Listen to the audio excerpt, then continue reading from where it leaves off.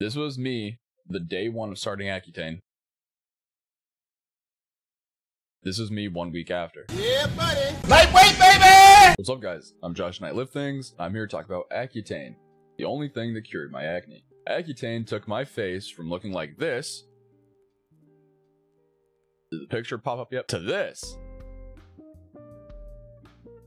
It made me uglier. Before I get into it, let me first say ACCUTANE is not the proper name for the chemical. The chemical name is isotretinoin. It's essentially just vitamin A. And ACCUTANE was a company that used to sell isotretinoin until they were eventually sued into oblivion because of the severe side effects that it can cause. LOL. So I have kind of a weird history with acne. Throughout adolescence, I never really had any. I'd have the occasional back or shoulder acne, a little bit of chest acne, but really nothing bad. I worked dirty jobs, I played sports, I was dehydrated, never washed my face, drank, never used a sunscreen or anything else. I had pretty good skin. I thought I was just insanely lucky. A lot of my family had pretty bad acne, especially when they were growing up, so I thought I just lucked out. Then I got sick and was diagnosed with Crohn's disease. I haven't talked too much about this on my channel, and I'll probably make a video explaining my history with it at some point, but essentially I dropped from 225 pounds to 140 pounds over the course of about 8 months. I was shitting blood about 10 times a day and couldn't keep anything down and was unironically dying. To combat this, my doctors prescribed me prednisone, which is a steroid, not an anabolic steroid like you may be thinking, but a glucocorticoid steroid. Anyone who's taken it or knows anything about it knows that it can be pretty brutal. For some ungodly reason,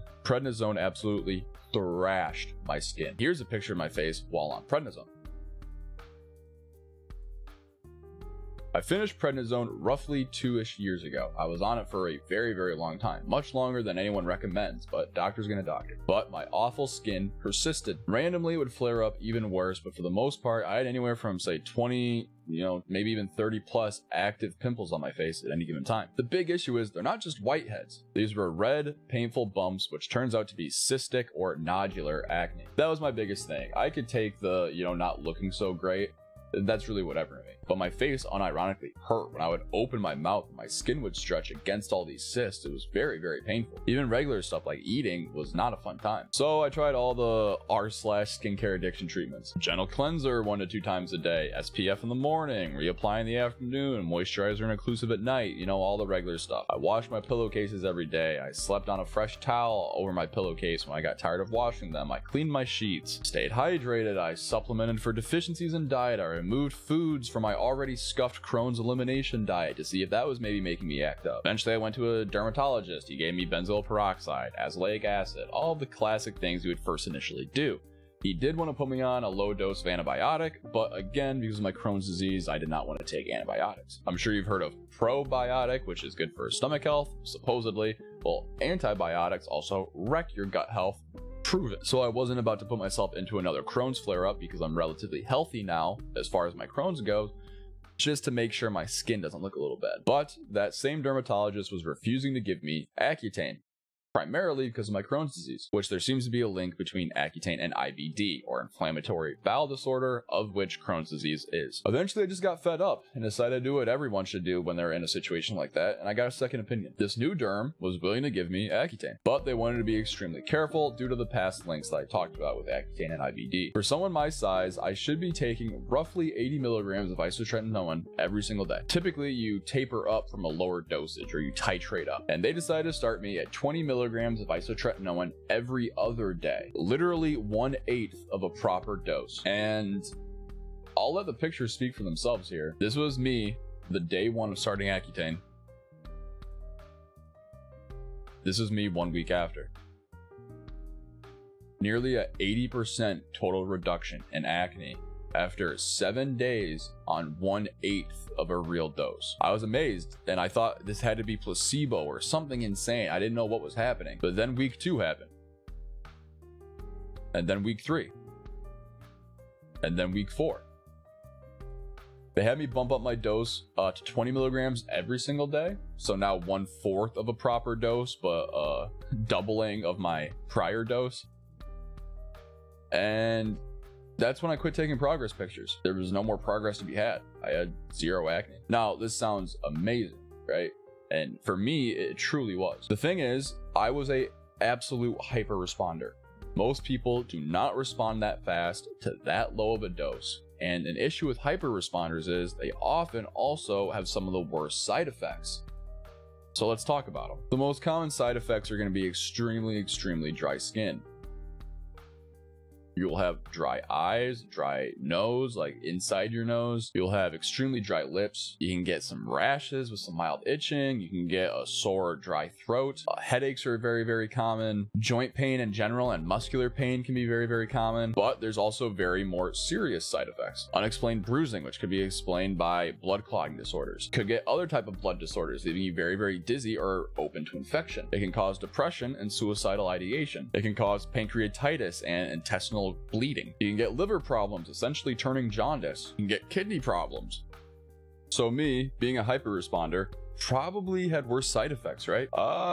No. I had next to zero side effects. Other than some chapped lips, which my TikTok comments made readily apparent, and kind of a dry nose, but that's extremely common. I didn't get one nosebleed, I didn't have any intestinal cramping or anything else. But there was something kind of peculiar. One day, my lower pelvic muscles seemed kind of sore. Not like abdoms or anything like that, much deeper in me. This persisted for about 2 weeks, right after upping my dose. I looked it up and I found this study that happened to someone. Isotretinoin induced acute severe myopathy involving pelvic girdle muscles. A case report. Basically, this guy was on a plane and had severe pain in his like lower pelvic girdle. He had to get taken off the plane, and then eventually, after a whole lot of doctor checkups, they realized that isotretinoin may have been causing myopathy or the destruction of muscle in his pelvic floor. Luckily, mine went away after a couple of weeks, so I don't know. Really weird, this isn't touched on that much. I found a couple other articles referencing myopathy in general, but not really isolated. So it's weird, but luckily for me, it didn't get worse. So, seeing the results that I had, and then seeing how little side effects I had, you may be thinking that Accutane is kind of an acne get-out-of-jail-free card, and I do not want to propose that idea. You often can't have your cake and eat it too. I am an extreme outlier, where I noticed results extremely fast, and had very little side effects. You cannot take my experience as gospel, as chances are you won't have the same results. I'm sure your acne will improve on Accutane, but it probably won't be that fast, and you very well may likely experience worse side effects. Now let's talk about what I did to combat the minor side effects I did have. Or let me just give you some quick tips to handle Accutane if you're about to hop on. First off, be on insurance. At least in the United States, my monthly prescription before insurance paid for it was $1,700. Eventually, my derm gave me access to a private pharmacy that they use, and that ended up only being about $100 a month, but still, it is very expensive without insurance or the proper hookup. After insurance, I was paying about $13.